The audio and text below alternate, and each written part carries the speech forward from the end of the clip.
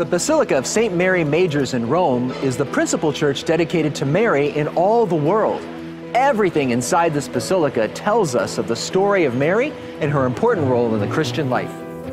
Inside the basilica, we find ourselves surrounded by many artistic images that take us on a tour of Mary's life, from the birth of her son Jesus to her last moments on earth. Behind the main altar appears a stunning mosaic of Jesus crowning his mother Mary as queen in his heavenly kingdom. Pilgrims throughout the world come to this beautiful church asking Mary to pray for them, that they might be drawn ever closer to her son Jesus. But some people might wonder whether all this focus on Mary is too much. Why do Catholics give so much attention to Mary? And why would they dedicate a whole basilica to her?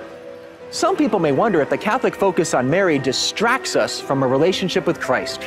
These are some of the questions we will consider as we explore what Catholics really believe about Mary and why.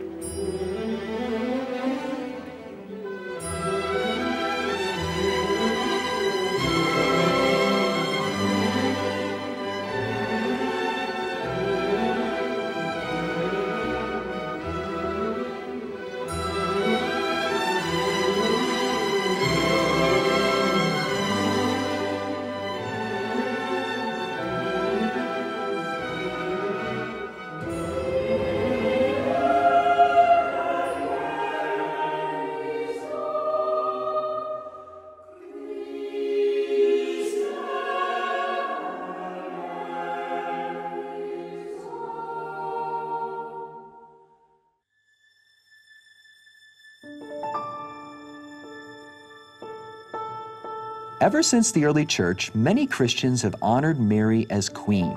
In sacred art, she often appears with a crown on her head. Sacred prayers and hymns venerate her as enthroned in heaven, reigning with her Son. Indeed, the Catholic Church teaches that Mary is the queen in Christ's kingdom. But where did this come from? Why do Catholics view Mary as queen? It's actually rooted in the biblical tradition of the Queen Mother. In ancient Israel, it was not the king's wife who reigned as queen, but the king's mother. As a member of the royal court, the Queen Mother sat on a throne, wore a crown, and served as an advocate for the people.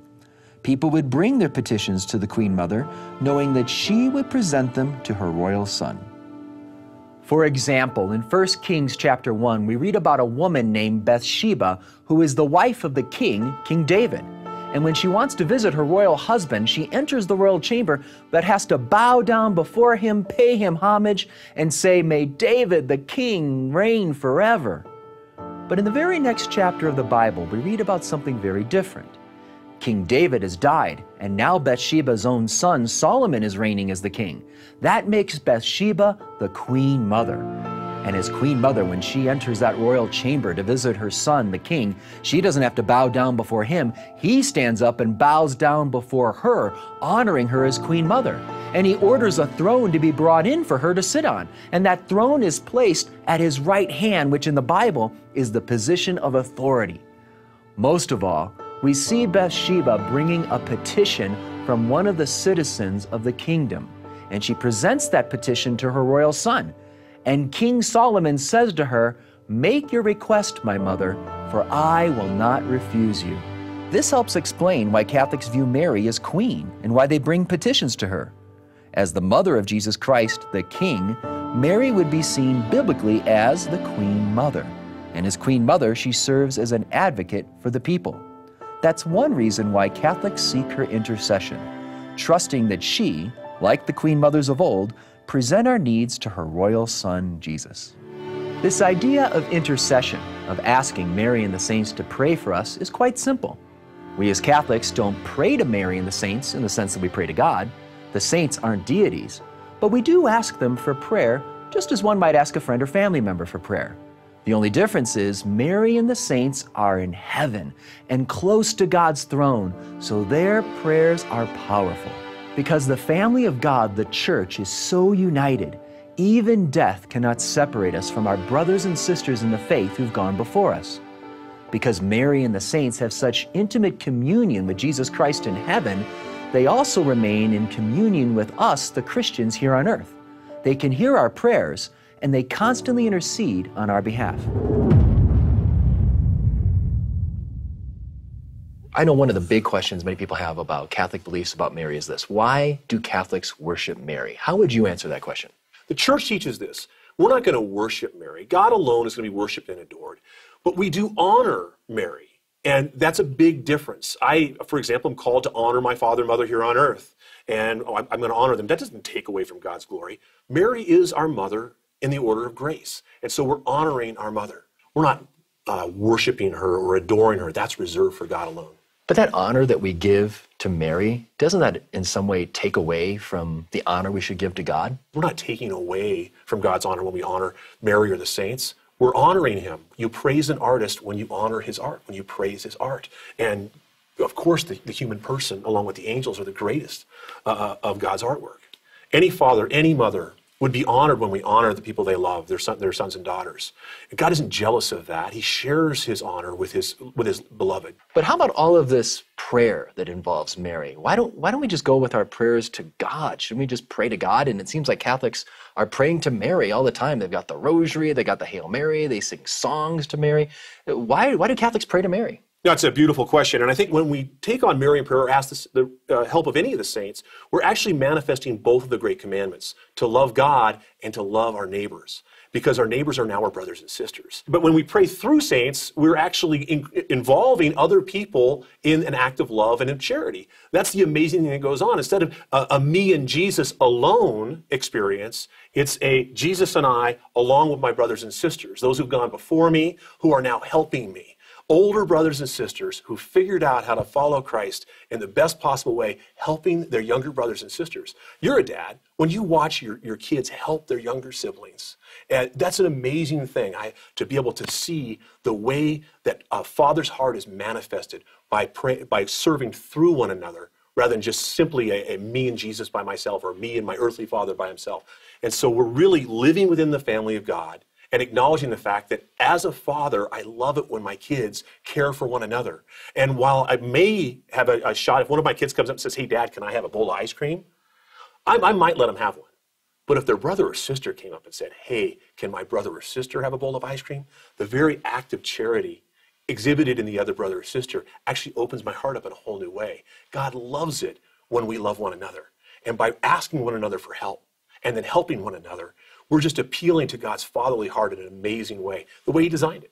So when Catholics are praying to Mary, what they're doing is they're asking Mary to pray for them, right? So it's not as if they're thinking Mary has some magical divine power like the Holy Trinity does. Let's face it, she's a great saint. There are many great saints. She's a great saint, but she's not just a saint. In the kingdom of God, she is also the mother and the queen.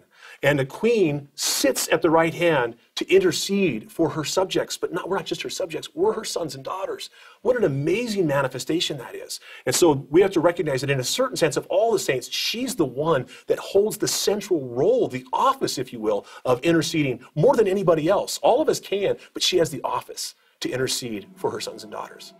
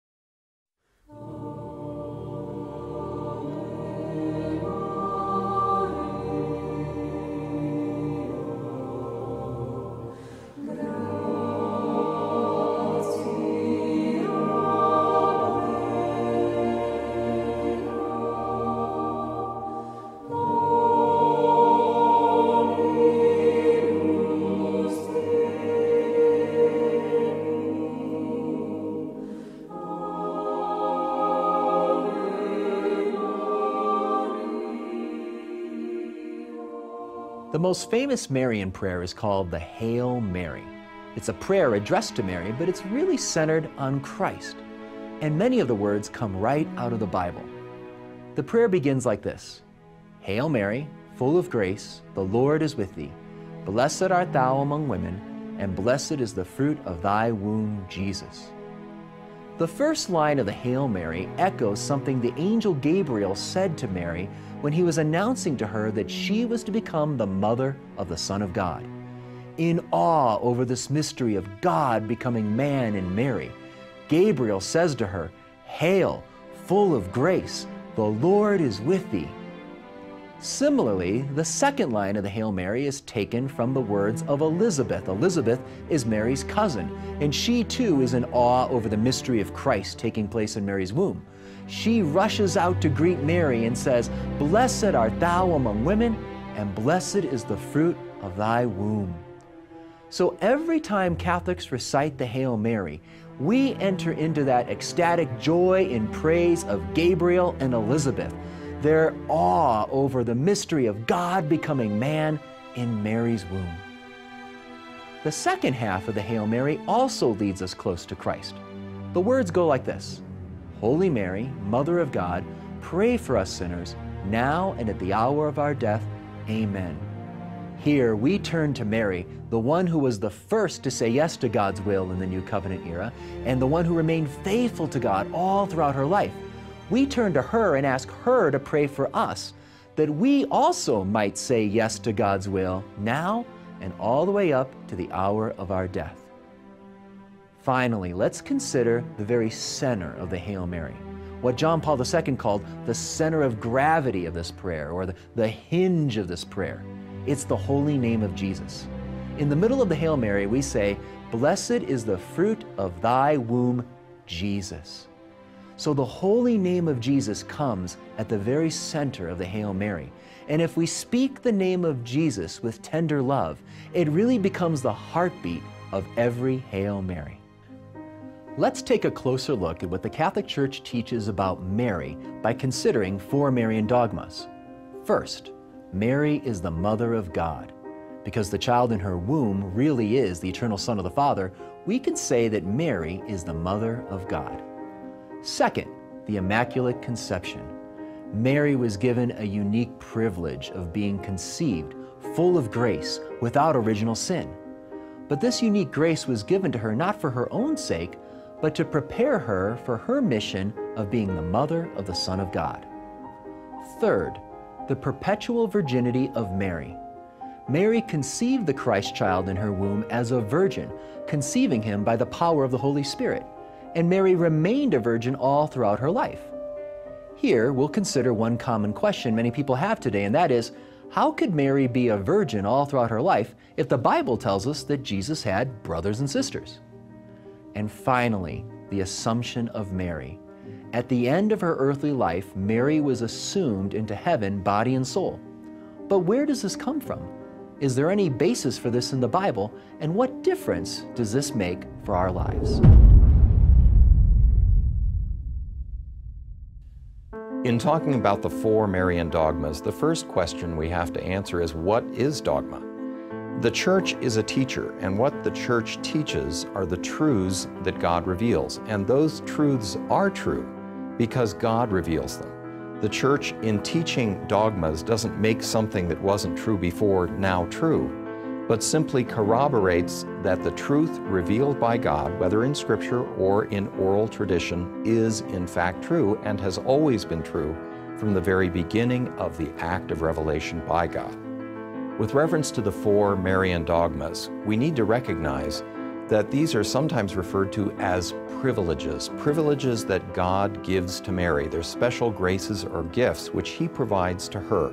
She doesn't earn them. These are special graces or gifts that God gives to her to give her a special part in the work of the redemption, the incarnation of God as man in Jesus Christ.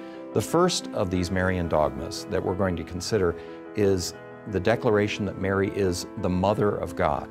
And this is the central privilege of Mary because it precisely surrounds and protects that wonderful mystery of the incarnation, God become man in Jesus Christ.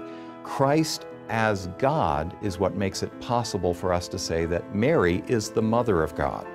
When God assumes flesh in Jesus Christ, He assumes all the things which are associated with flesh, including the very act of being born of a woman, born in time, born under the law, as St. Paul says. And so the declaration, the dogma of Mary's divine maternity is a way of protecting the real union between God and man in the incarnation in Jesus Christ. So it's important to remember that everything that the Church teaches and believes about Mary isn't just about Mary. It just doesn't end with her, but it actually points to Jesus. Everything Mary is, everything she did in her life, actually points us to her Son, Jesus Christ. And we see this most clearly in the dogma of Mary as Mother of God, because it's telling us most precisely, not so much about who Mary is, but more profoundly, it tells us about exactly who Jesus is. Because the reality is Jesus is the one divine person who has a fully divine and fully human nature. And those two cannot be separated. So if Mary gave birth to the person of Jesus, and he's fully human and fully divine, we have to say that Mary is the Mother of God.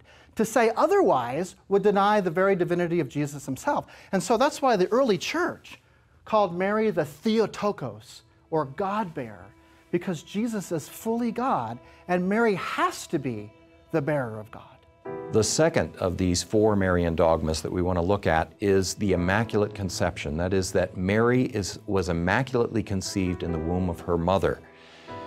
The teaching of the Church, framed in 1854 by Pope Pius IX, stated that Mary, from the first moment of her conception, was free of the stain of original sin. That means that she was born in a state of sanctifying grace. And the fact that Mary was immaculately conceived is fitting for her eventual vocation as the Mother of God. Her Immaculate Conception is what prepares Mary as a perfect vessel, a sinless vessel, to receive the sinless Christ who is born into the world, God as man in the Incarnation. When I think about Mary's Immaculate Conception, the belief that Mary was conceived without sin and full of grace, I'm reminded of something that the Archbishop Fulton Sheen, a great teacher of the 20th century, once said. He said, "Suppose you had pre-existed your mother and had the ability to make her any way you chose. Would you not have made her the most beautiful woman in the world, the most radiant in virtue? Now, don't you think that Jesus Christ, who not only pre-existed his mother, but had the infinite power to make her any way he pleased, would not have made her immaculately beautiful? Don't you think that the Son of God, who hates sin, would have made his own mother totally sinless, a perfect vessel with which to carry him in her womb?" And we know from reading Luke 1:28 that Mary indeed was full of grace. The dogma of Mary's perpetual virginity, especially with reference to her virginity prior to the birth of Christ, is the stable proof that Christ is the Son of God, that he has no earthly father, only the heavenly Father. And her ongoing perpetual virginity after his birth is a constant testimony to her fidelity to that mission, the mission she was given to bear Christ, to bear God into the world. So Catholics believe that Mary is a perpetual virgin. That means that she remained a virgin throughout her entire life. But the interesting thing is that in the Gospels themselves, we see several occasions where it talks about the brethren of the Lord, or the brothers of the Lord who were there with his mother. So how can Mary be a perpetual virgin if the Gospels themselves talk about the brothers and sisters of the Lord? Well, it comes down to translation, and it comes down to the translation of one Greek word, adelphoi, which means brethren or relatives. And the interesting thing about this Greek word is that it doesn't specify a specific relative. It's kind of a generic word for relative.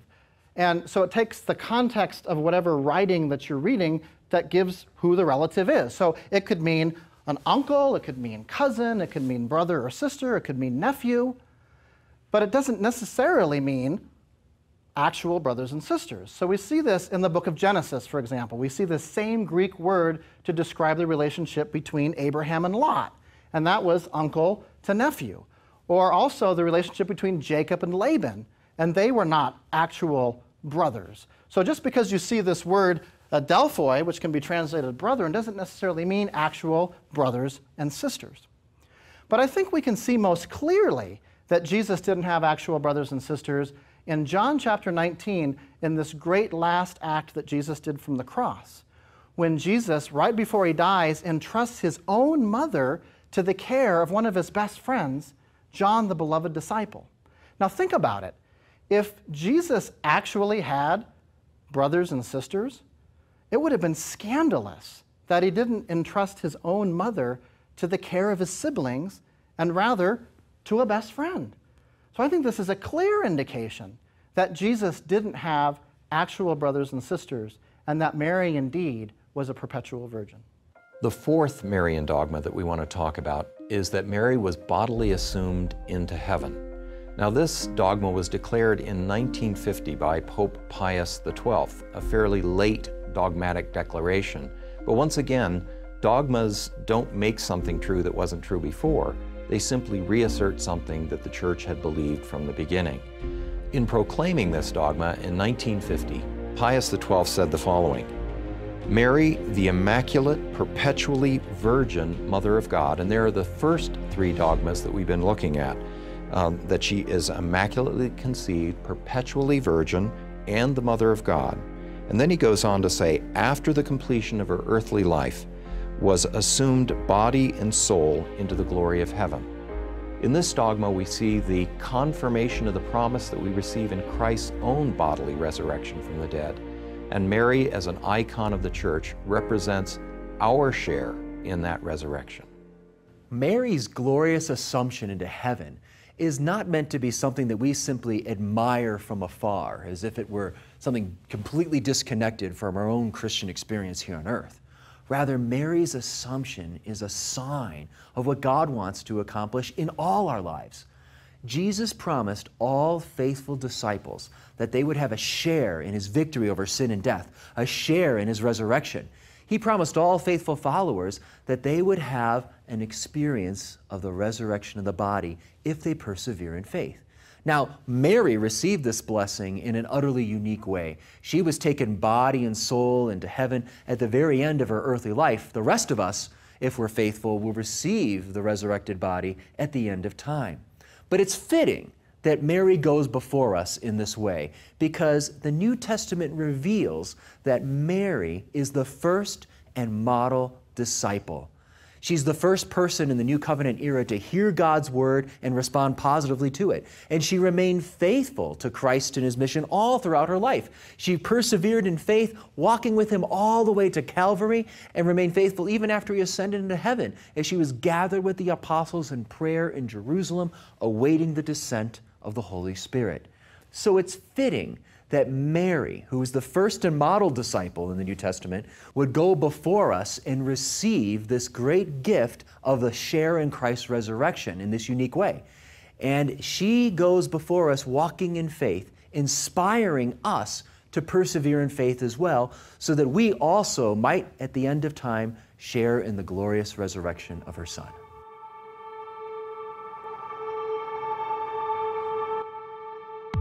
Let's review what we've learned so far in today's session. Catholics don't worship Mary and the saints like we worship God, but we honor them as models we can imitate and recognize the great saving work God has accomplished in their lives. Similarly, Catholics don't pray to Mary and the saints like we pray to God, but we seek their intercession, asking them to pray for us, just as we might ask a friend or family member for prayer. The attention we give to Mary and the saints does not distract us from our relationship with God, but draws us closer to him. For just as Christian fellowship draws us closer to Christ, so does our communion with the saints in heaven join us closer to Jesus. For Mary in particular, we examine the four Marian dogmas, which do not focus on Mary for her own sake, but tell us something about Jesus and his plan of salvation. First, Mary is the Mother of God. This tells us that her Son, who took on her flesh, was the Father's eternal Son, the second person of the Trinity. Hence, Mary is truly the Mother of God. Second, Mary was immaculately conceived. This means that Mary was conceived full of grace without original sin. To become the mother of the Savior, Mary was endowed with this unique gift so that she might be a pure vessel for the Son of God. And by the grace of God, Mary remained free from sin throughout her entire life. Third, the perpetual virginity of Mary. Mary conceived of Jesus as a virgin by the power of the Holy Spirit, and this points to Jesus' divine origins as the Son of God who truly entered our humanity. and her remaining a virgin throughout her life serves as a sign of her exemplary faith, her undivided gift of herself to God's will. Fourth, Mary's Assumption. At the end of her earthly life, Mary was given the privilege of being assumed body and soul into heaven, anticipating the resurrection of all Christ's faithful at the end of time. So, Jules, we've been looking at the teachings of the Church about Mary and about who she was and her role in the life of Christ. But I want to turn things more personal. What is Mary's role in our lives today? What kind of relationship do we have with Mary? Well, the simplest answer is that Mary is our mom. We know this. You know, what does a mom do in our life? A mom protects us, she worries about us, but she's also our guidance in times of difficulty. We can go to our mom when we're struggling. And Mary is our spiritual mother. We know from John, the Gospel of John, chapter 19, you know, Jesus is on the cross. And he says to the beloved disciple John, he says, "Behold your mother." And John represents all of us as Christians, the church. And so Jesus gives us his mom. And so we have her as our mom in a spiritual way. She protects us, she prays for us, she intercedes for us, she provides us with the model of what this looks like, what this life looks like as Christians. And so we can turn to her as a model and turn to her in times of help and turn to her in times of guidance when we need that guidance. Now, how did you come to realize the important role that she can play in your own life? I was in college when I had my conversion. And, you know, when you're in college, it can be really difficult to live out this Christian life, what this looks like. You know, as you were going through the daily grind, the kind of nitty-gritty of what it looks like to be a Christian, I realized that I needed all the help I could get. So I had a good community of friends, and I would go to Mass, and I would pray, but really the number one help that I received was from Mary. I had this realization one day that I had this constant intercessor at my disposal. That means that Mary is always there for me. She's always praying for me. She's always that role model that I can look to and see what it looks like to be a good Christian. And everything about Mary is about Jesus. She's always bringing us to Jesus. So I realized that if I wanted to grow closer to Jesus, who better to know than his mom? I had someone always there for me, and that was such a powerful realization that it completely transformed my entire faith journey. Now, it's one thing to know this in our minds, that Mary is really important for us, and we can see some of this in Scripture. But it's also hard for some if they're just getting started in a relationship. Getting to know anybody takes time. And what tips might you have for someone who sees that Mary's important but has never really had a relationship with Mary? What tips would you have for them to get started in a relationship with her? The very first thing is just like you would with any friend, you just get to know them.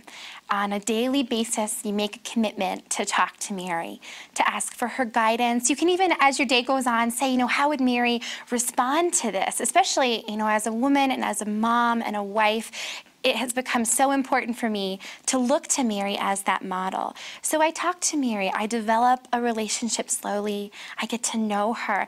And then as that relationship develops, the church has these awesome tools at our disposal too. These beautiful prayers that we have, something as simple as saying one Hail Mary each morning, and really offering that Hail Mary, Mary, provide me with guidance today, or, show me how to draw closer to your son today, and say that Hail Mary and offer up those prayers with it.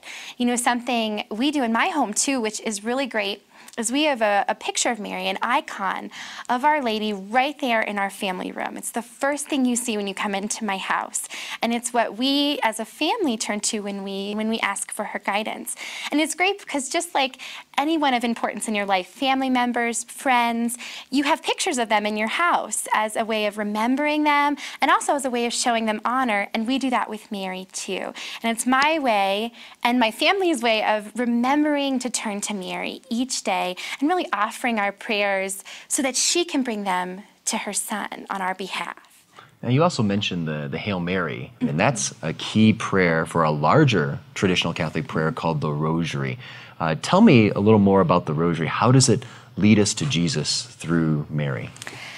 The Rosary is probably one of the greatest tools we have in terms of what the church provides as traditional prayers. It allows us to meditate and immerse ourselves into the life of Christ under the guidance of Mary. Mary always bringing those prayers to her Son on our behalf. And so you start the rosary, you start with the creed, which is the recitation of the faith. It is the foundation of what we believe. And that allows us to begin this journey, to enter into the mysteries of Christ's life. It's pretty amazing. The rosary actually takes you through the entire life of Christ. All of the greatest mysteries that we reflect on in this journey as Christians, we can actually pray them through the rosary. So you begin with the joyful mysteries. There are 5 mysteries in each set. And the joyful reflects on the birth of Jesus and all of the events surrounding the birth and Jesus' young life as well. And then you enter into the luminous mysteries. And those are significant events in Jesus' adult life, in his ministry. And then you enter into the sorrowful, where we immerse ourselves and reflect on the passion of Christ. And then you end with the glorious, which is the epitome of the Christian faith, the resurrection, and what happens in the life of the apostles after Christ rises. It's pretty amazing that you actually get to hit on these incredible points. And as we say the Hail Marys, as we recite the Hail Marys over and over again, that reciting allows us to enter more deeply into the mysteries of Christ. Again, imagine Mary basically carrying these prayers to Jesus on our behalf. Now, you mentioned this reciting of the Hail Mary and the Rosary. Tell me, just nuts and bolts, how does the Rosary work? You said you start with the Creed, and then what happens? Well, then you offer up your Rosary for a specific intention or prayer. That's always a good idea. And then you begin with an Our Father. Each decade, a decade is a set of 10 Hail Marys.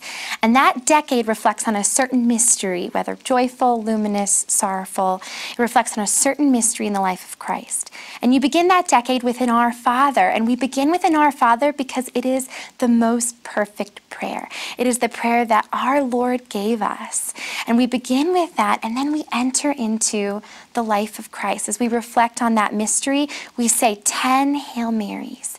And at the end of that decade, we end with what's called a Glory Be, where we honor God for his blessings. We honor God, the most holy Trinity, and then we begin the next set of mysteries. Once you finish all 5 mysteries, you've completed a rosary. And you can end we usually end with what's called a Salve Regina, or a Hail Holy Queen, where we recognize that Mary is our mother and our queen. And under her intercession, we know that we have the guidance that we're looking for, that we're protected, and that she is bringing all of our prayers to her Son on our behalf. So, Jules, in closing here, let me ask you this. How has Mary been a blessing for your own life? Mary, first and foremost, she's my model. She is who I look to figure out what this looks like. She is the most perfect disciple of Jesus. Her faithfulness to God at the very beginning, when she says, "Be it done unto me according to thy word," that she gives her whole life to God in that moment. And Mary is also there for me in times of complete struggle. I find that in those moments of suffering or trial, I find myself turning to Mary. And I think that's because she went through such immense suffering and trial in her own life, but her faithfulness to God never ceased. She always remained the perfect disciple of Jesus. And that's what I want to be. I want to be that perfect disciple in moments of blessing and in moments of difficulty. And that's what Mary is. She's constantly there for us. And we should turn to her as our model and our guide and our spiritual mother.